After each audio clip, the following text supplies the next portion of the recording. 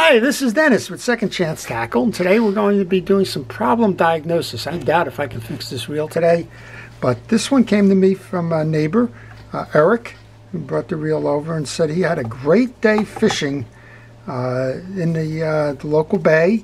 It's striped bass season, and he got quite a few striped bass, catch and release kind of thing. But when he got done, the reel is totally jammed. I mean, you have a swing here, and he says, what in the world is going on? I don't understand it. This is actually backpedaling in front. Very kind of just stuck, right? It just gets to a point and sticks. So he said, could I fix it for him? Well, in order to fix it for him, you kind of have to go figure out what's wrong with it first. So I thought that's what we would do the video on today.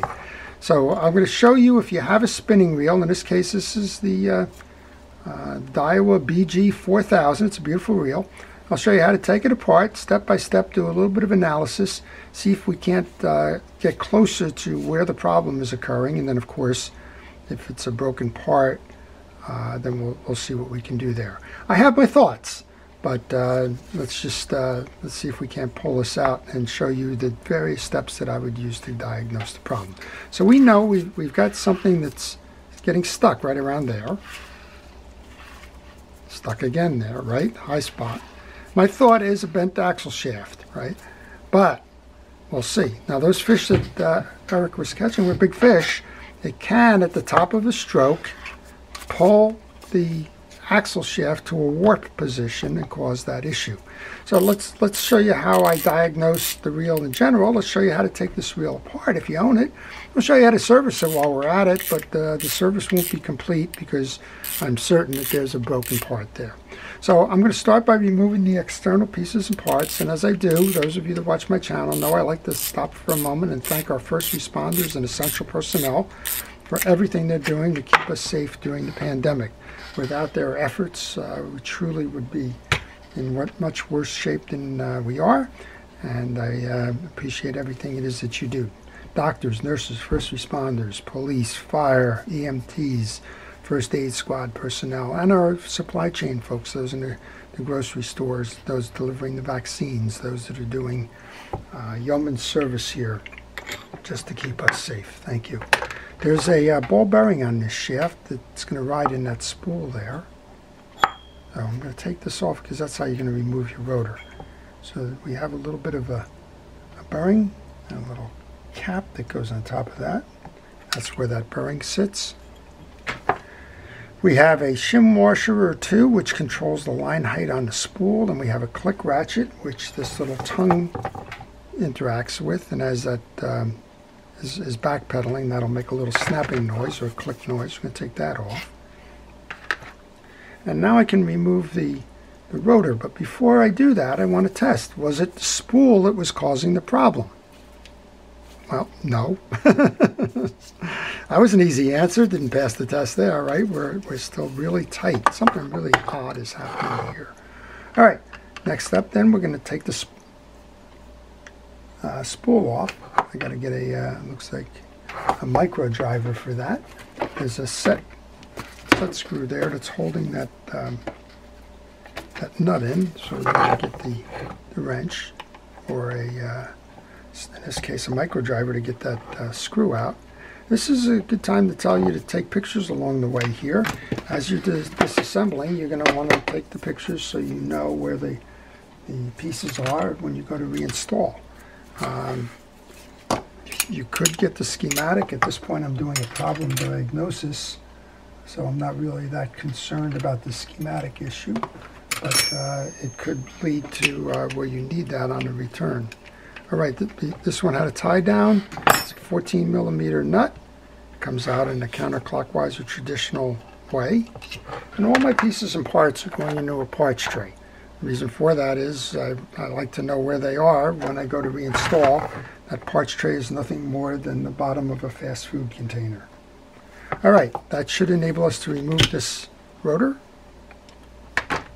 Test again. Nope, nothing's still binding here, right? So we can do two things now. We can get underneath here to take a look. So let's go do that. This has got the anti-reverse gear in it. I doubt that that's the issue at the moment. You want to check your handle. I'm not certain if this is a through handle or not, so we're just going to gently grab that cap there, turn it backwards, and I'm not sure on this one what's going on there. Let's see if we can back this out and remove the handle. We can. Okay, so that this gear has got a screw through on both sides, so that you can reverse the handle simply by just moving that collar about. It's kind of an interesting approach there. I'm going to put the cap back on because that cap had nothing to do with removing the handle, and also it will remind me that the handle belongs on the other side. All right, let's take 3 pieces apart here. And my guess is I have a warped or a bad axle shaft. We'll see if we can visually inspect this next step to determine if we have a broken part inside. Now, because it only got stuck, it's getting stuck at odd points, but it seemed to be getting stuck more so at the one end of the stroke there. That was my guess on that axle shaft. So I was talking with Jane from Jane's Reel Repair, and she's located down in Mississippi on the border with Tennessee. And we were going through a kind of a verbal conversation about something just like this. She was working on a Penn Fierce reel. It was terribly salted and it wasn't moving, and she was asking my thoughts in terms of, you know, what it could be. And I said, well, the best thing to do is just kind of do what we're doing here, take these things apart and eliminate or narrow down your possibilities. Okay, so I just ran into the misfortune of having my camera stop, and I don't remember where I was, so I hastily put some stuff back on, and I'm going to apologize if I'm a little bit out of sync. Let's just review where we are to this point. We took off the rotor, we tested, we found out it was still sticking. We next want to get underneath here. With the rotor off, we can remove the side plate.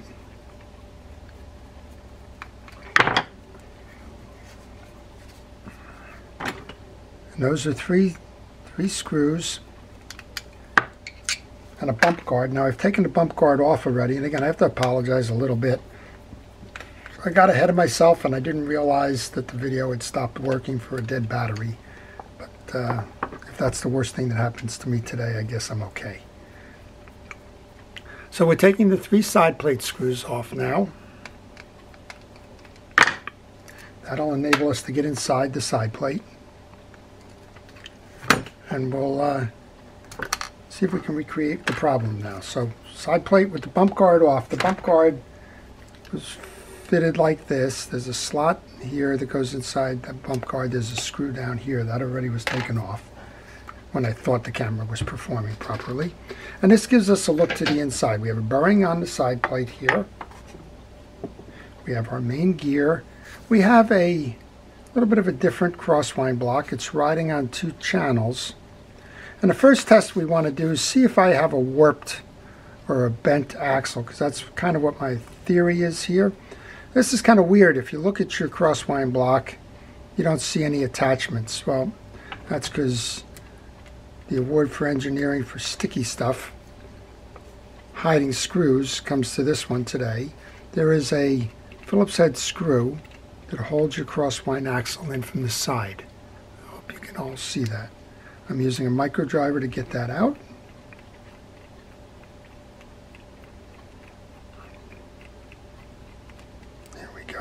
We're done.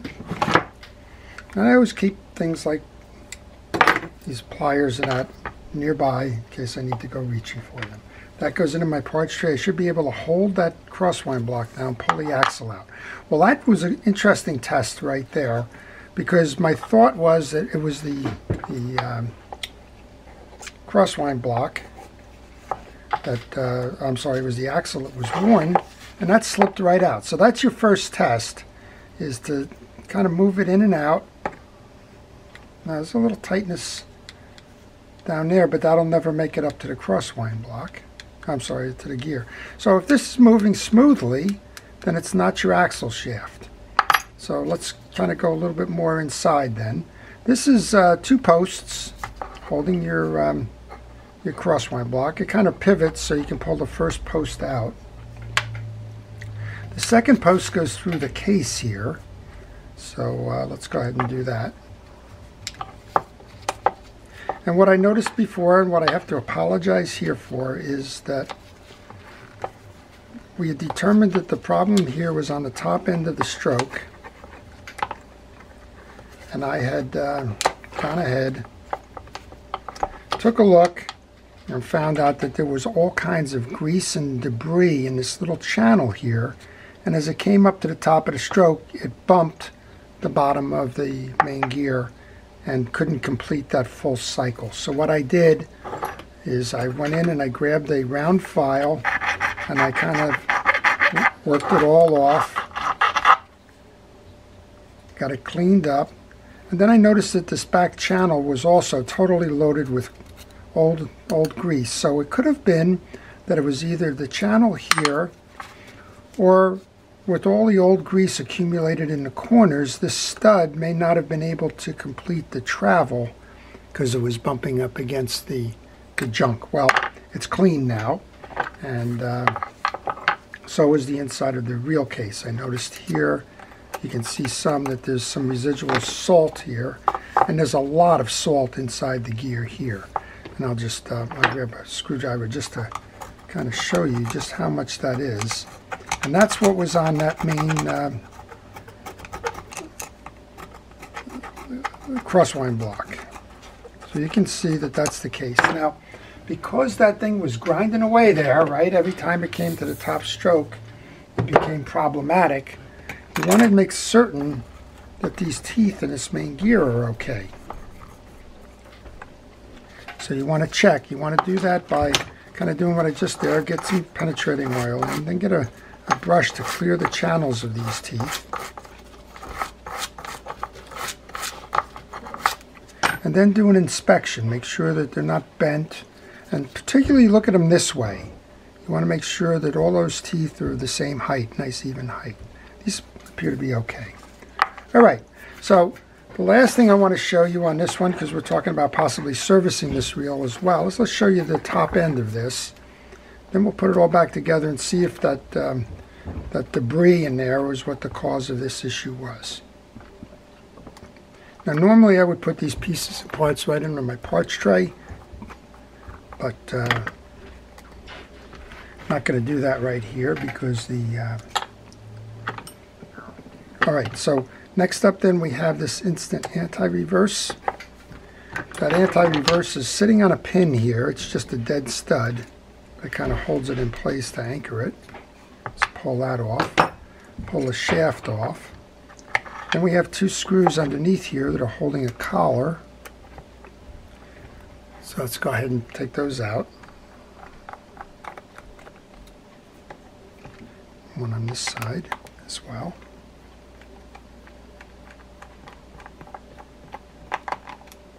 They should be loose now. We should be able to pull that axle shaft out. So there you go. We pulled the collar with the 2 screws.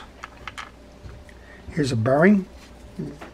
Since we're talking about maintaining this in addition to just solving a problem, I'm going to make sure that that bearing gets a good amount of oil in it. There's a bearing washer that's underneath that. You want to do the same thing here that we did on the last one. You want to come in with a brush, clean out the channel. Notice there's a little washer on the bottom here too. Don't lose that. All right, inspect this to make sure this wasn't ground up while they were fighting that urge to get this thing going again. Let's grab our brush now.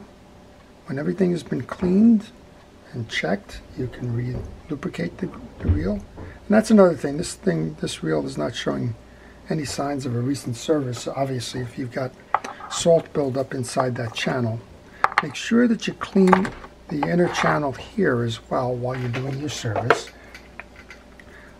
There's some built up grease and stuff, and that kind of tells you what was going on inside there. And unfortunately, the first time around, the camera stopped. I do apologize. But make sure it's nice and clean, that you get all the sand and grease and junk out of there. Then you can reinstall your pinion gear and your bearing and your collar. There's 2 holes that collar goes in. Use a pin to align them. And then those of you that watch my channel know it's probably time to go get a cup of coffee or tea, because me and these small screws may just take a little while to get this done. I'm going to use some grease to see if I can hold it that way. And I think that's it. I think what happened here was that we had, after I had dismissed the bent axle shaft as the cause because of the way it was gliding smoothly through that pinion gear, then the next probable cause was the grease, or the dried salt and debris on that crosswind block. So it's a little bit of a Sherlock Holmes kind of thing, right? You do gotta get in there and take a look. You gotta have a hypothesis, I guess. If I'm not a science person, but I guess you have to have a hypothesis of what the potential issue could be. And then you want to just see if you can prove that out, and proving it out is process of elimination. All right, collar for that anti-reverse goes on. Now there's a stud here, right on this collar here. A little bit of dirt or grease or something on that.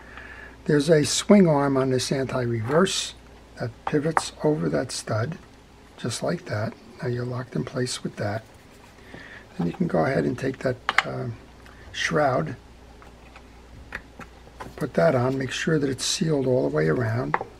Take those 2 screws that I left on my desk there, and that's the top end. So if you're servicing the reel, that's how you do the top end of this reel. Fairly easy. In this case, that was very cooperative, given all of the salt in that. I was surprised that the pinion gear came out as easily as it did. So while I'm doing this, if you like these kinds of videos, I'd ask you to subscribe to my channel. And if you subscribe, please hit the notification button. That way you'll see all the videos that I'm posting. And you'll find out which ones you like and which ones you want to watch. And that's all a good thing. So no hang up whatsoever. Remember, we're testing. No hang up whatsoever in this gear. We have an override on the anti-reverse. All good. To remove this gear, all you simply do is pull this screw, clean out behind it. I've done that, unfortunately, on the last one, so I'm not going to show you here. Get a good amount of grease onto the back end of this. Get a good amount of grease onto the stud area as well. Okay. This bearing in the back belongs there. It's held in place by a little pentagon clip that's going to clip into the back of this gear. And again, when I took that off, I was off camera, I guess. But you can see it here. There's a little clip that's right where my fingernail is. That's going to ride. You're going to want to make sure that when you go to reassemble, you get that clip back on. All right. So now we can kind of reverse our process, right? We've got the larger, there's 2 different sizes of this, so it's hard to mess up. This one's got a thicker diameter. This one's going to go through the case, and it's going to go through the hole here. And then you want to, oops, I didn't, as I'm saying this, I didn't get any new grease after I cleaned the old one out. Let's get grease in that channel there. Okay, so through the hole, over the stud, and push this up, and it seats in the hole in the side case here. Just like that. This is a little bit of a gate here, so now that you have that, oh, it's not seated completely. Guess I knocked it out when I put it down.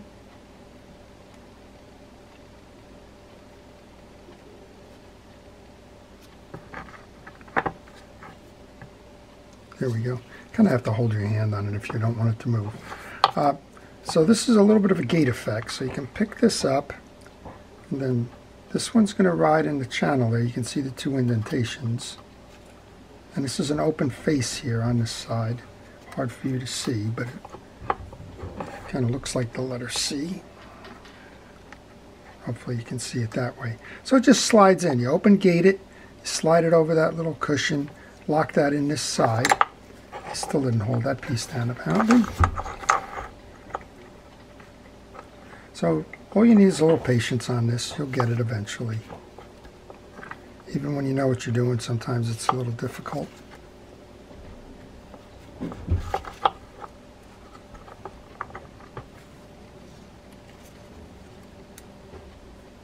There we go. All right, we're back in with that. Main gear without that clip, bearing on the back side. Go ahead and load that in. And you're going to have to check on the back side now because that bearing without that clip is going to ride loose. So you may have to just kind of find a way to tap that down, get it centered. Okay, and then once you have that down, now you need that little pentagon clip. And it just, that's it. Goes over the top. And it's going to seat in the groove that I was pointing out before. Usually if you get one side in, you can work it around the other way. In this case, I might need two of these little picks to make it work. With that locked in place, let's just come back over here where I lost that little gate piece. Again, you can kind of start this.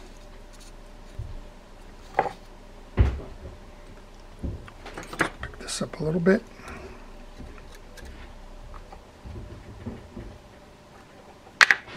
For the bar there, get it on the one side, get it on the other.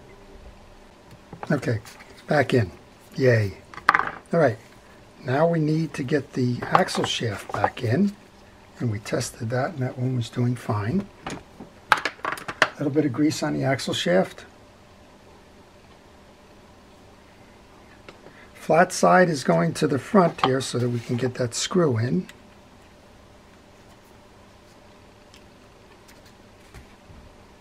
Just like that. Now I need a long screw in my micro driver. And hopefully I don't dump this into the body.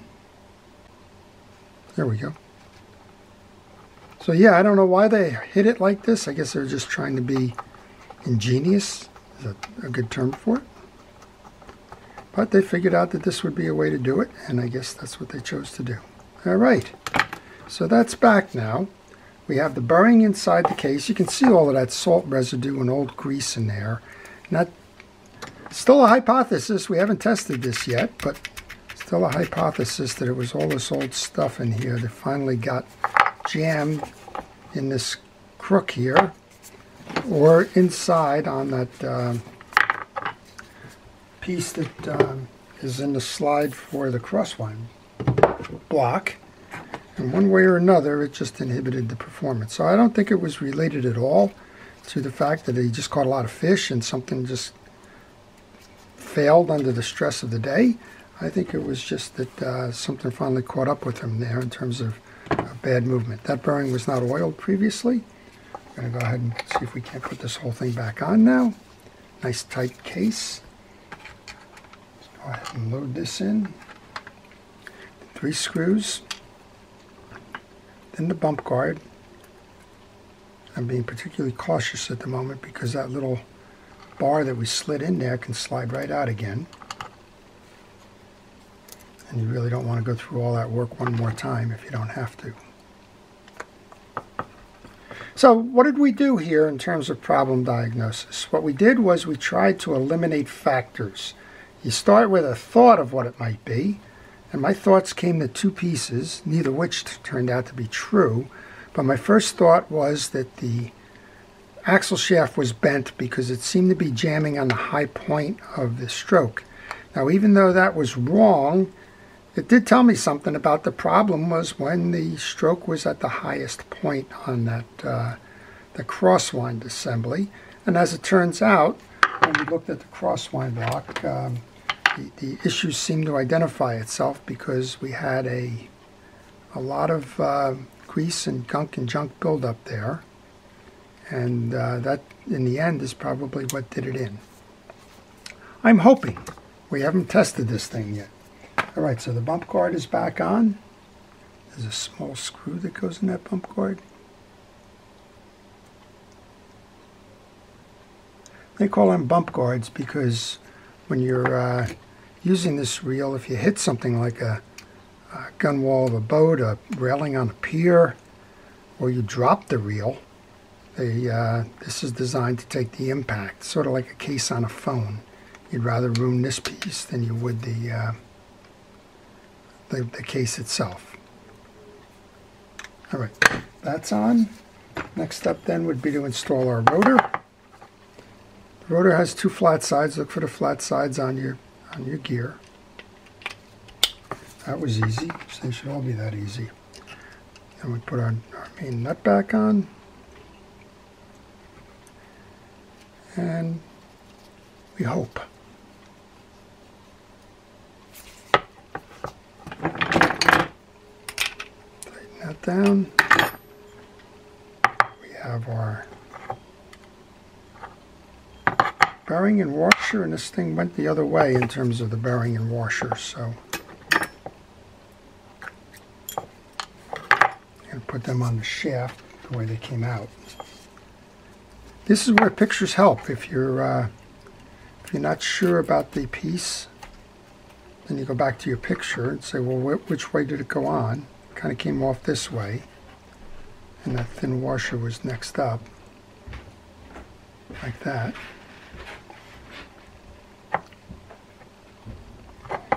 Then we can install our spool. Spool nut. Tension adjuster knob, probably by the book. Oops. That was an oops. I'm looking in my parts tray, which is a beautiful reason for having a parts tray, and I noticed that I didn't put down the tie-down screw on the rotor. Let's go do that.